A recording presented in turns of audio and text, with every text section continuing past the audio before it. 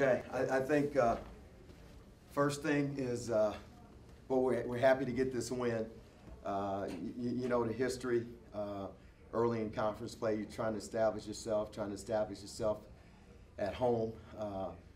Cleveland coming off a tough loss on the road. It was an important game for them, and it was equally important for us to defend our home court. And I thought we did, we played okay in some stretches, and I thought our halftime team defense, we talked about our team defense had to get better at the second half, and I thought we made a lot of plays defensively.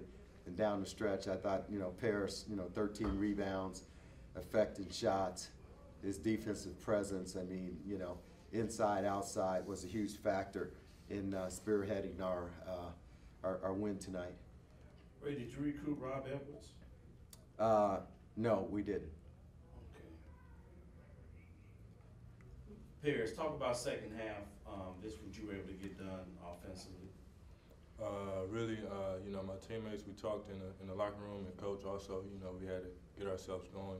They sort of made us play out our game in the first half, and in the second half, we just got ourselves going and playing as a team. I look to get myself off as well as my teammates. 11 straight at home, Ray, dating back to last year, you kind of putting a home court presence now. People coming here having a hard time. Just kind of talk about that. Well, I think our team, they're very confident at home, and that's one of the things they talk about, defending their home court. It's all around our locker room. It's what we're about. I say you can't compete in the conference if you don't defend your home court. They understand that. They play with a lot of confidence and energy here at home, and I think that's what you've seen.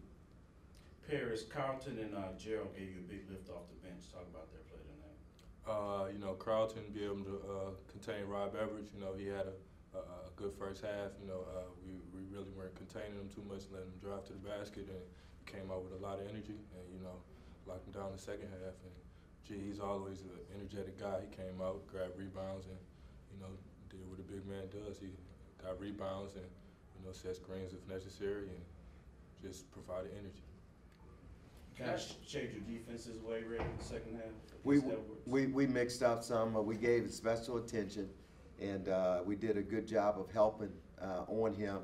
And when he started to make attacking plays, we had help there. So our guys know him. Perry's just one of those things where it's, these guys play in the summertime. They played AAU together. They played against each other. So it was I know it was a fun game for them, and it was kind of probably bragging rights. Paris, your last two games, you set the bar, so high for yourself after a great freshman year. Last couple of games, a couple more turnovers, I'm sure you would have liked, and the play was down a little bit. What was different, this game compared to the last two games? Really, the last two games, it gave me motivation, to come back stronger. Like you said, the turnovers, I had to take myself back in the gym, just try to get myself going. My teammates, helped with confidence and everything, and it turned out good.